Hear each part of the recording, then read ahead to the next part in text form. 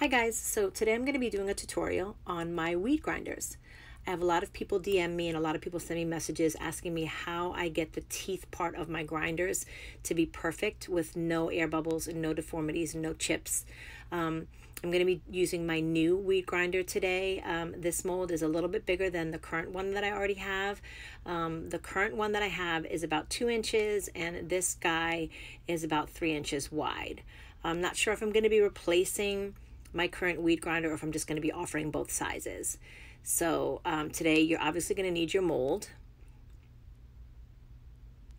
and I'm going to be using these magnets, and like I said, they go right in that hole, and these are teeny tiny magnets, but they're pretty strong, as you'll be able to see once I put them in my glove. They kind of go right together, and you just put them in that center hole there, and it helps keep the grinder together. I'll also be using this dotting tool.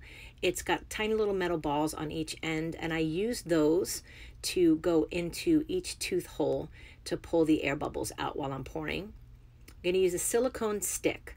I prefer using silicone sticks over wooden sticks. Wood is very porous and it attracts air bubbles. So when you're using wood to mix, it just brings more air bubbles into your resin mix.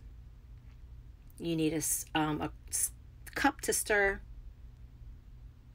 and measure. And I'm going to be using my favorite alcohol inks today. They're by Ranger Inks.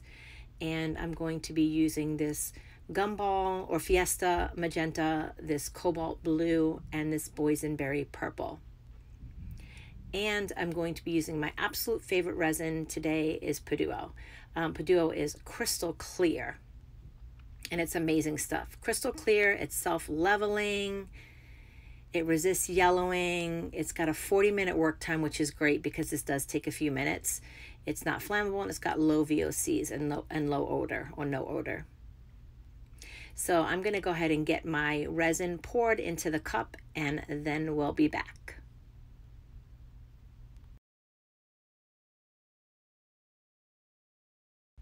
So I have my part A and my part B in the cup, and I'm going to use my silicone stick, and I'm going to stir until that mixture is clear, until you see no more streaks.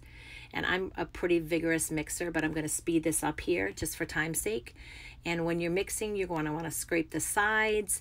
You're going to want to scrape your silicone stick off, get all that resin off of there, and just, like I said, mix until that mixture is clear. And when you're done, you may have a few bubbles in there, but I'm going to set this mixture aside, and I'm going to let those air bubbles rise naturally and pop naturally, and then we'll be back.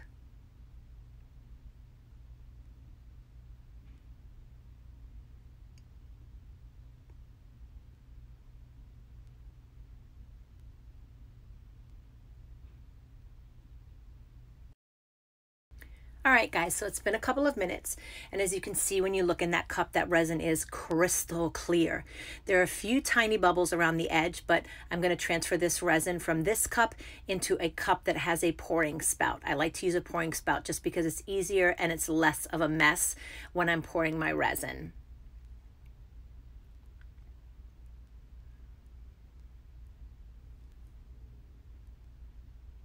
So I'm just going to pour that in the cup.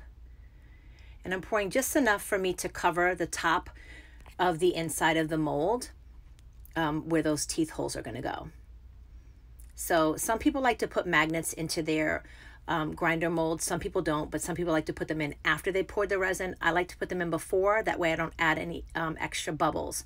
And I like to mark my magnets just because that way I know that's the way they're supposed to stick together and I don't get them wrong, because there's nothing crappier than putting your magnet into the mold the wrong way and then your grinder not sticking together with the magnets when you demold it. And I'm just going to use a silicone coated stick, and I'm going to make sure that magnet is laying in there flat and it's the right way.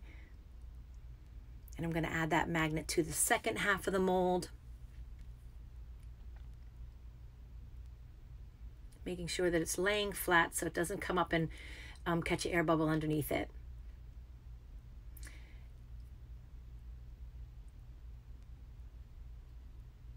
And then I'm just going to pour a very thin layer of resin to cover those holes where the grinder teeth go. Just enough to fill the holes when I start to work with my dotting tool.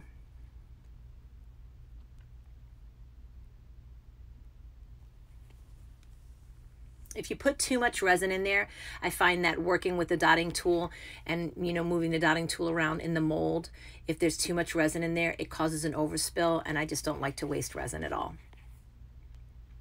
So once I've poured the resin, I'm going to squish the sides of the mold, because what that does is it pushes the air up out of the grinder teeth holes, and it kind of pulls that resin down into those teeth, into the teeth area.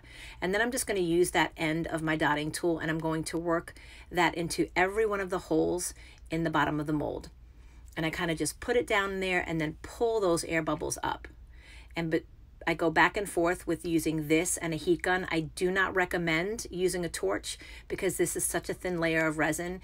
If you torch it, it's so aggressive with heat that it can cause an exothermic reaction, which can cause your resin to fuse to the silicone, messing up your mold and messing up the resin piece itself.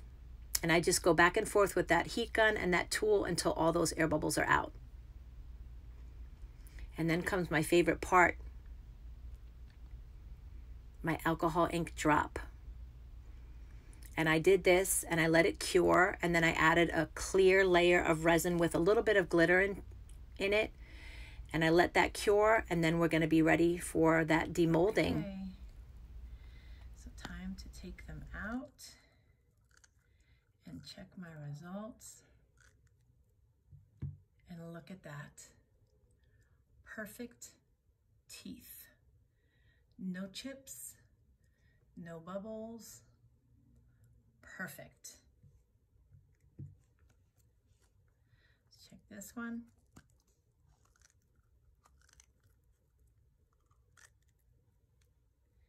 And yes, same results.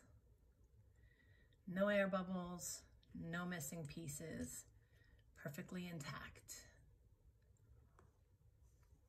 And that's how you do it.